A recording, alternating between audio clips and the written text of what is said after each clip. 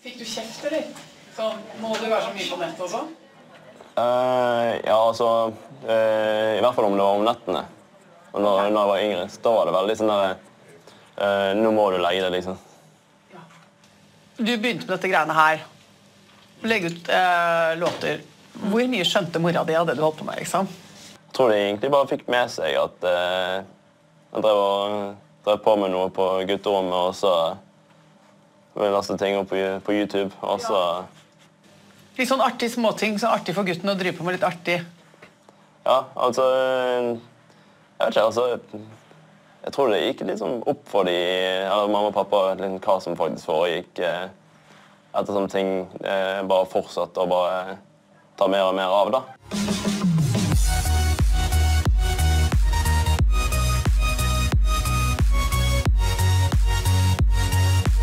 Her er han, mine damer og herrer, Alan Walker! Du møter fans som holder på å svime av begeistring for å møte deg. Du går ut på disse scenene og står som en trollmann og får altså, 10 000 av mennesker til å lystre på dine minste vink. Jeg må si en ting, Adam. At jeg nesten ikke skjønner hva du har stelt i stand på få år. Jeg prøver veldig å forstå det. Jeg prøver å ta inn over meg. 60 millioner følgere i sosiale medier. Jeg prøver med hodet mitt å forstå hva 20 milliarder strømminger er. Hva det vil si å ha en av verdens største YouTube-kanaler. Skjønner du det? Ikke i det hele tatt. Altså det høres jo surrealistisk, og det høres ut som det er bare tull, når du først nevner det. Ja. Og, nei, det er veldig vanskelig å...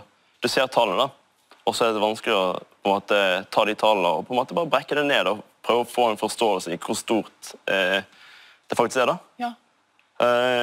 Men klarer du det? Klarer du å knekke det ned til noe som er forstått? Nei. Så du skjønner ikke hva du er med på, du heller? Egentlig ikke. Altså, noen ganger tenker jeg bare, når skal jeg våkne opp fra denne drømmen? Ja. Og da lurer jeg på, hvis man hadde spurt noen som kjente deg på barneskolen, ville de sagt sånn, det er typisk at han endte der, for han har alltid elsket rampelyset. Altså, om du skulle spurt noe, så tror jeg kanskje var den siste personen de hadde tenkt skulle endte opp der jeg er i dag.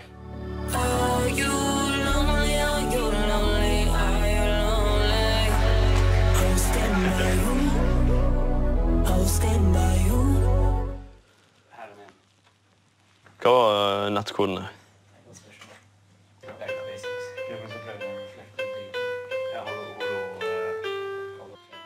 Vanligvis så har han jo vært DJ, men nå så skal han gå over til å bli musiker. Så han må lære seg alle låtene på piano. Han har ikke noe liksom, bakgrunn som musiker, så det er jo ganske stuntet opplegg. Og han gjør en sykt bra jobb da, og øver hele tiden på å få til. Så det er definitivt den største utfordringen for alle.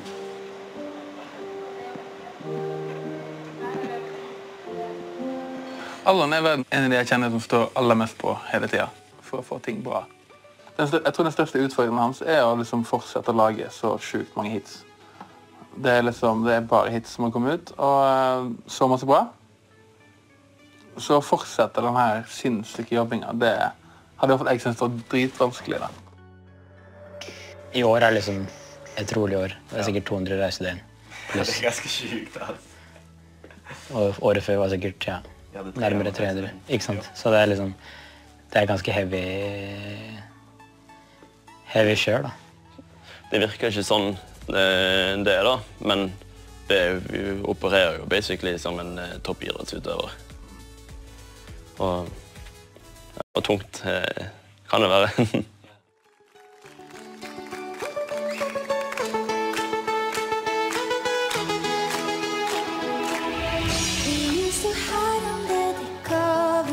Serenade each other with careless melodies. Something buried deep inside us, the major and the minor. We like piano keys, you play it for me. You play it for me. Oh. I swear it even in my sleep, I hear it like a memory.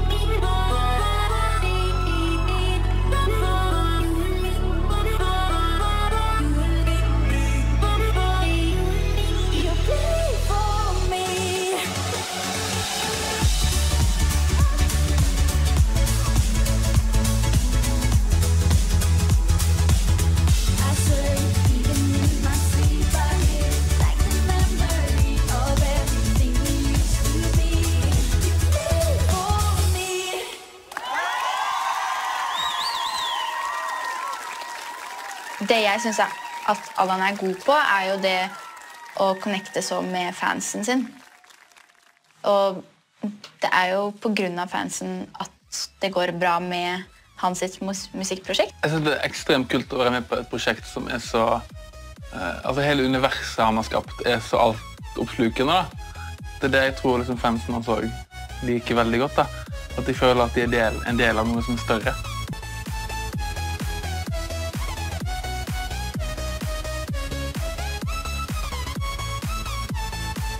Altså, hvis du ser noen på gaten med for eksempel Alan Walker merch, så tenker du, oi, det der en del av min gjeng. At det bare mer av musikken, at det blir et mer fellesskap rundt det. Det liksom det som gjør han litt unik også da. Jeg synes det utrolig bra trøkk i musikken også, og spesielt på liveshowet så leverer han veldig bra i forhold til andre artister, synes jeg da. Han jo viktig for både ungdom i Norge som hører på musikken hans da, mener jeg da, fordi han jo et godt forbilde og representerer Norge på en veldig fin måte, synes jeg. Nå har du da altså skaffet deg et globalt publikum. Veldig mange hører musikken din. Og så har du liksom den innerste sirkelen av fans som kaller seg Walkers. Og de har du samlet, eller du har laget et hemmelig nettforum. Et fellesskap for dem. Hvordan blir man medlem? Hvordan vinner man innpass der? Altså basically, det et lite nettsamfunn hvor vi på en måte samler alle de som core-fans da, og der har vi rundt 50-60 000 registrerte folk nå da. Ja. Og måten de kan få en invitasjon eller kunne registrere seg der da, egentlig om de ser på videoene, så har vi skjult sånne koder i videoene som basically bare en invitasjonskode, og så har de også funnet ut av den nettsiden egentlig selv. Ja, men altså, hva da selv, fordi ryktene går liksom kloden rundt? Det viskes fra øre til øre, liksom? Fullt mulig. Og så gjelder det å finne en tallkombinasjon, så... Ja, som gir deg muligheten til å registrere en bruker, og så får alle tildelt hver sin bruker-ID. De blir ikke identifisert med navn eller bilde, alt bare med en ID som startet på 0, og så det bare videre opp. Ja, så medlemmene nummerert, rett og slett? Ja. Okay. Hvorfor det? Hva grunnen til at ikke de skal ha navn og være identifiserbare for hverandre? Hovedgrunnen til det egentlig fordi at jeg tenkte, det jo veldig kryptisk også, og det går jo veldig i ett, men å ikke identifisere med navn, kjønn eller hudfarge, eller hvor du kommer fra, eller hva som helst, så det bare et fritt samfunn hvor alle skal på en måte respektere hverandre for den de da. Og på en måte bare connecte alle sammen på en positiv måte.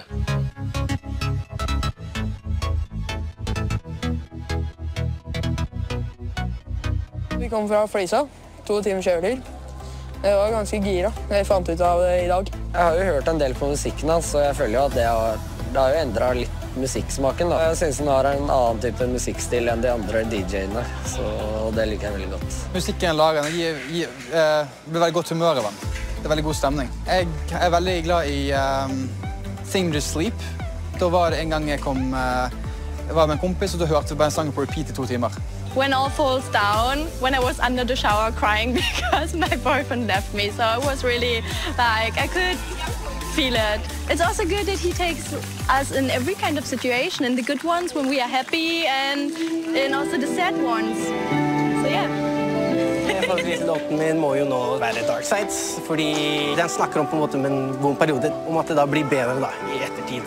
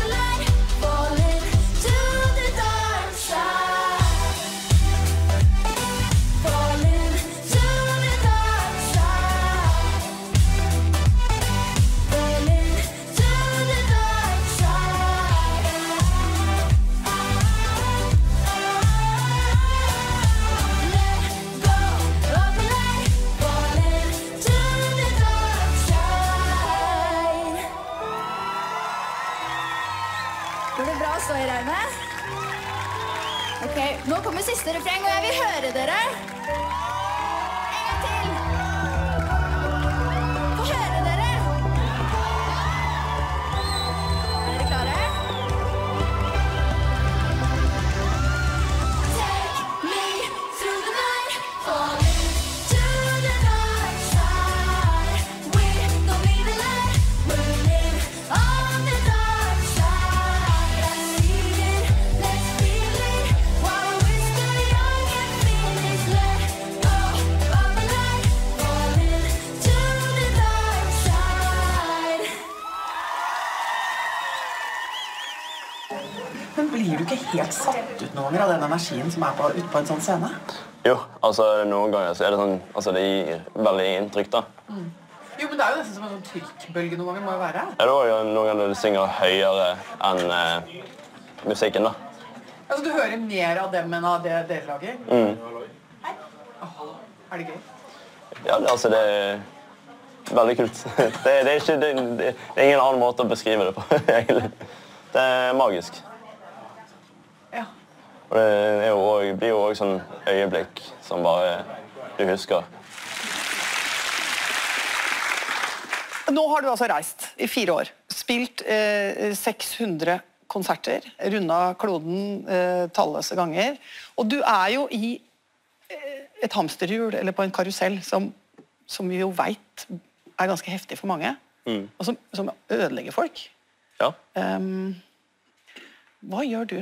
Hvem det som passer på at ikke du blir en ødelagt gutt av dette her? Altså, jeg føler jeg har et veldig bra apparat rundt meg da. Og det går jo både til management, det går til plateselskap, og i hvert fall viktigste av alt jo familien, venner og kjæresten. Men hvem det du har med deg rundt som passer på deg? Hvem liksom de folka nærmest deg som med deg når dere surrer rundt i verden og du tilbes som en halvgud og kunne blitt høy på deg selv? Hvem det som...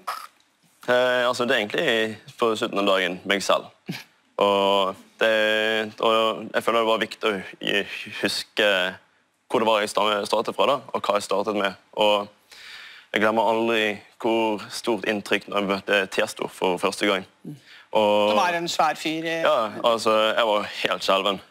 Og jeg møtte på han, og sikkert den hyggeligste kisen jeg noen gang møtt. Og det var veldig kult, og det ga meg et inntrykk på sånn, på slutten av dagen så det bare en vanlig person. Det verste scenario som hadde jo basically blitt vært at det hadde blitt høy på meg, så. Det det verste scenarioet. Det kan ikke være noe verre scenario. Men vi har reist nok til og har truffet nok mennesker til å vite at det skjer oftere enn man tror. Er du med på en sånn type reise i den skalaen her da, og opplever så sykt mye i løpet av så kort tid, og i hvert fall hvis det en stor kontrast mellom hvor du kommer fra og hvor du havner.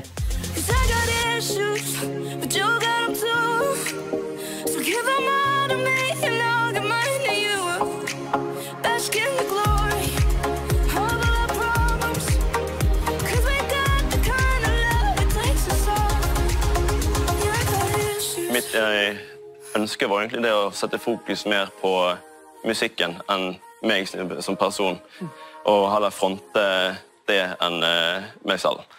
Og ellers så tenker jeg også at hvem som helst kan jo følge mine fotspor, og jeg tenker at det kunne vært en annen hvor som helst i verden som kunne vært Alan Walker i dag, og egentlig bare gjenleve samme historie. Akkurat det siste der, det tror jeg faktisk ikke helt riktig, for jeg tror du har laget et litt spesielt materiale. Men jeg liker at du så beskjeden.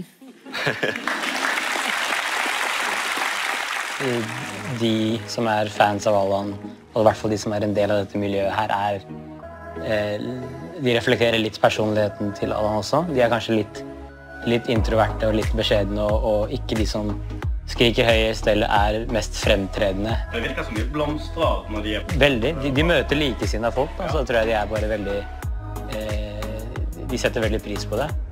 Det føles jo alltid bra å kunne gi og få gjøre noe bedre for andre enn at det kun skal please deg selv. Og kunne skape noe som kan forandre folks liv. Husker du, jeg vet ikke om du var det, den kiden i USA, nest yngste i familien. Ja. Han hadde jo planlagt selvmord og hele pakken. Og til og med skrev et sånt farvelbrev. Ja, han hadde kommet ganske langt i den prosessen. Trevor, husker jeg, han het 13 år. Det var spesielt. Ja, så hadde han tydeligvis funnet min musikk da. Og det har fått han til å ta et annet valg.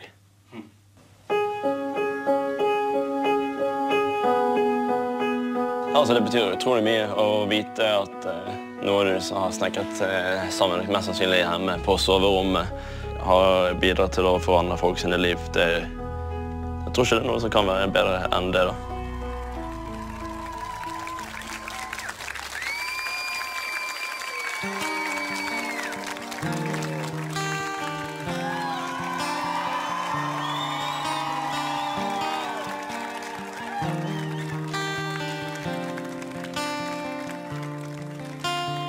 All we know, left untold, beaten by a broken dream. Nothing like what it used to be.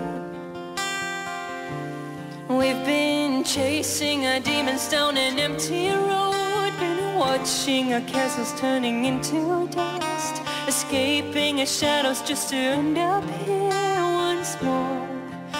And we both know this is not the world we had in mind, but we got time, we are stuck on answers we can't find, but we got time, and even though we might have lost tonight, the skyline reminds us of a different time. This is not the world we had in mind, but we got time.